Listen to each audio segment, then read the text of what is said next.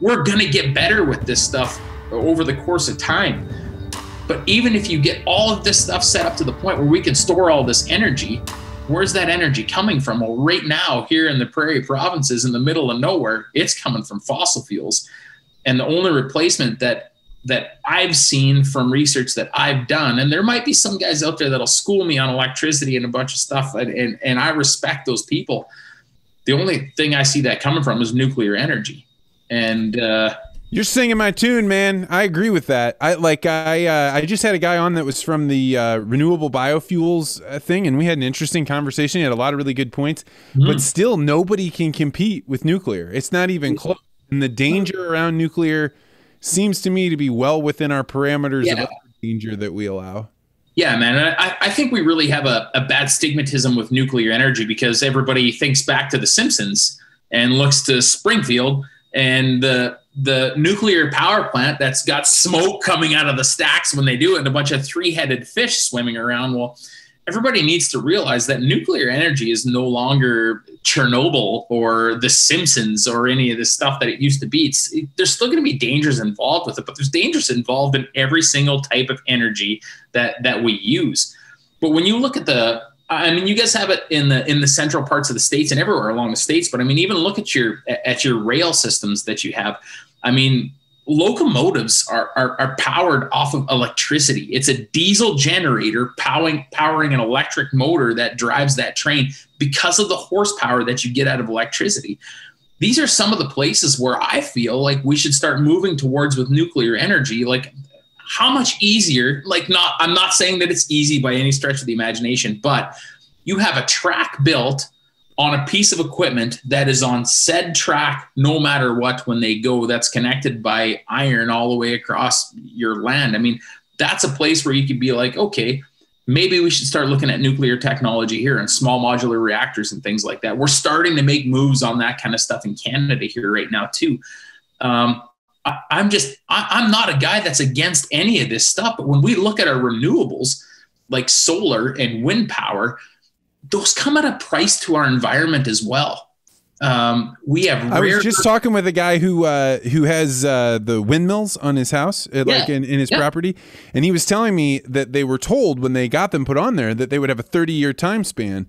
But he's like, we already have 4 or 5 of them that are done. Like they broke it, and he's like, it is going to cost 3 times as much to take the thing down as it costs to put it up. Absolutely. And then what do you do with it once it's down? There's a lot of put it in a mass grave is what they're doing. Because there's a lot of these things that can't be recycled right now. I am not going to sit here talking to anybody. I will no longer do it on my YouTube channel. I'm not going to sit here and call this stuff down, because if I built a home tomorrow on my place that's north of Tufnell, Saskatchewan by 5 miles, I would absolutely incorporate solar energy into it, because what it's going to do to my residence, a small residence like what I've got, is it is going to take away a load that is on the power system that I have coming in there. I can't rely on it to live, though. It's 35 below here right now. And the amount of energy that I use, unfortunately, cannot be stored of what I need right now. We've had no wind for the last 3 days. And leading up to that, we had about a week where we had no sun. You always have to have a backup with these things. And I'm not saying that the technology is not going to get there where we can't store them in batteries or capacitors or whatever it winds up being. But we've also got to look at what makes up a solar panel and what metals are used to make these windmills and everything, and the life expectancy of them and the cost of them. And everybody needs to realize that no matter how hard we try as humans, if we're going to keep living how we live, we're going to emit, and we are going to need natural resources. And we're unfortunately a little, it sounds morbid, but we're kind of a cancer on the earth. We can reduce our footprint of what we do, but I think the biggest thing that we have going on right now that's a huge problem in our society is that we're so polarized to either side of what we believe needs to happen to go forward with life. I'm sick to my stomach when I hear Elizabeth May in Canada say that oil and gas is dead, because I understand from rural Saskatchewan, where we grow a huge amount of the food that the world eats, that it's more the world that's dead without oil and gas, not us. We're kind of going to make it if our power goes out tomorrow, because we have the crops and the chickens and the cows and everything here that we're going to make it. But it's the people that live in these big centers that are on this huge push to drive out oil and gas, that don't understand that it's oil and gas right now that's really keeping them alive. And I don't want to put it to them that way, but that's such a sensitive subject. And how do you get people to understand that? Well, I'm going to keep trying to do it with a little bit of humor and some real life stuff to see what it takes to get, farm to table kind of thing. But it's kind of terrifying when you see the amount of things that are going on right now in the world, where people are just trying to stomp out oil and gas like it needs to happen tomorrow. We can phase away from it. It's always going to be there to help support us, maybe as a support system, not as our primary, but man. So as you think about the people that are phasing it out, like in the United States, we just watched, you can have a president one day that is supporting a pipeline, 1,000 jobs. Next day, it's all done. Yeah. Is that possible in Canada as well? Do you have executive orders when Trudeau were to get supplanted? So you would call them now. I mean, I would want to consult somebody that's, obviously when you get into governmental hierarchy and a few different things, there's a lot of very serious process in it. But from what I would understand is order in council and people passing things by way of regulation, I believe is how it happens in Canada here, which is actually fantastically what happened with our gun ban when it came through. Side note. I believe we talked about that before, but I think that's kind of what's really is going to damage progress. Specifically when you see our big polarization between different political parties right now, where you have one that believes so far to the right side of what's going on here and the other that believes so far on to the left side of what's going on here, is when you have, like, say what happened in Canada. I wouldn't say we had a conservative government before we had our Liberal government come in. So it was Stephen Harper before Justin Trudeau came in. I wouldn't have said that conservative government was as hard right as our now government is hard left kind of thing.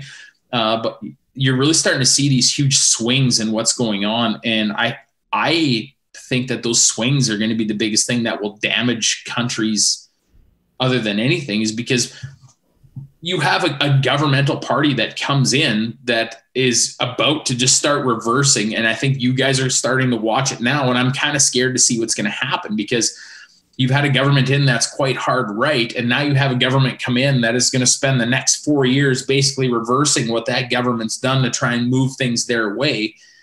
Then what happens if that government changes again in the next 4 years? Then instead of something kind of being somewhere generally in the center of what's going on to be good for a country, you have a country that just starts being a big pendulum that doesn't spend enough time in the bottom getting done what they need to get done to keep progress happening. Like, does that make sense? 100%. I mean, and the only people that thrive in a pendulum swinging are the oligarchs that get to the top, right? They're the people that are like, hey, it's either going to be my team or the other team that's in power, and we're just going to switch off. But the people in the middle that are getting wiped out by this pendulum, they have no, like, a guy like me, I literally don't have time to pay attention to all of this. But it seems like it's absolutely insane how much can change by one signature. I don't want to be in a place where one person gets that much power. And who does? The only person that does is the person who's their guy in power. But the next day, if it's the other guy, then you don't want one person to have that power. Yeah, absolutely. I totally agree, and you're starting to see a lot of that happen in a lot of different countries, not just here in Canada or there in the U.S. right now, in the country of Canada or the U.S. or anywhere in the world. I mean, it's concerning for the simple fact that we're just not showing progress with anything that we do now. It just seems to be one side just spends time dismantling what the other side has done. And nobody's building anything together. It's like a sin. It's a mark of original sin.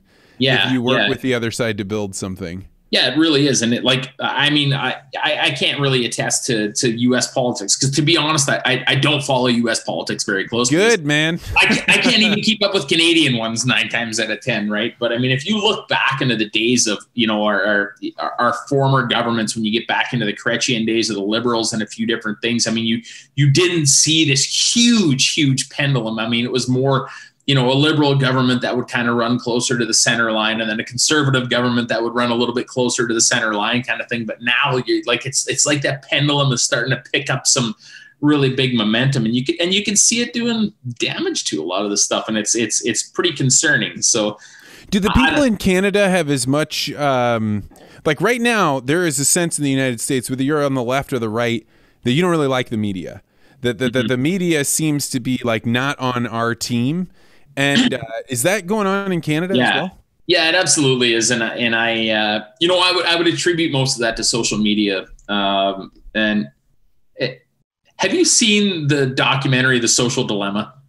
I'm familiar with it. I haven't actually watched the whole thing. I went through it, and it's interesting. And if you watch what happens with your social media and some different things, I can see what they're saying. And I just think that we're getting to an age where we're more tapped into what's happening more than any age of people has ever been. And I think that's a dangerous thing in some situations, because you get to the point where you can find whatever you want on the internet to make you feel okay. Confirmation bias, right? You're just like, you can find it and you'd be like, I found this article that says what I believe, so I'm going to go with that kind of thing. And I had a little bit of a reality check because I have a member within my family that works in renewables and a few other things. And we get into some pretty interesting debates because we have different political views as well. But the difference between us versus anybody else that you'll ever debate with is we respect each other and we love each other. And we've always been taught since we were kids that you can sit down and have a conversation with somebody, and you can respect the other person that you're having the conversation with. You can respect their opinion, and you owe them as much to listen to their opinion and where it's coming from as they do you to listen to your opinion and where it's coming from. And that's how healthy conversations come about. And that's how healthy debates are built. And that's where good solutions come from, is when you can respect both sides. And I really feel like what I see a lot of the times, which I'm consciously trying to do better on my social media, is not to immediately fight somebody that even comes fighting at me or with a bad tone towards me. Is we need to calm down and like I said much earlier in the podcast here, is you need to try and understand where that person's coming from and why they feel that way. Thanks for checking out this podcast short. If you like this interview, make sure you hit the like and subscribe button and hit that bell so you always get notified about this podcast. And if you're really interested in conversations like this, you may want to consider joining the Articulate Ventures Network. To find out more, go to network.articulate.ventures.